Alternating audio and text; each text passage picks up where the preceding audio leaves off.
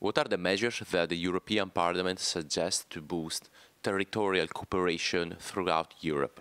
I had the honor to be a rapporteur on this report, and I met the full support from the REGI committee and then the great majority in the plenary. What is the core of this report?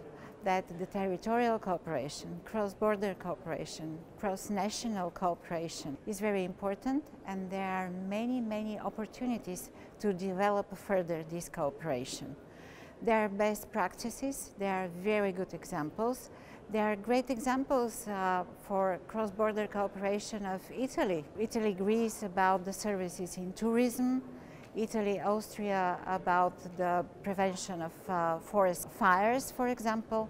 There are great examples in borders between Belgium and Luxembourg, Belgium and Netherlands, Czech Republic and Germany, Poland and Germany, Bulgaria and Romania and Greece. A lot of good examples of very useful, successful projects which are very close related to the needs and wishes of the citizens of the Union. And this is the main message from the report. The second message is to relate this instrument with the other instruments of the Union, to use smart specializations in cross-border cooperation, to use the new Fund for Strategic Investments, for example, for some cross-border projects. And maybe the third important message, to communicate, to share the experience, to share the best practices, to inform citizens of Europe about the successful stories in the territorial cooperation. How do you think this cooperation can improve between member states? Yes, first of course we have to think about the overall budget for these kind of activities, because the budget for territorial cooperation in the current period is not very large. Secondly, we have to somehow to avoid the obstacles of the different legislation in different member states.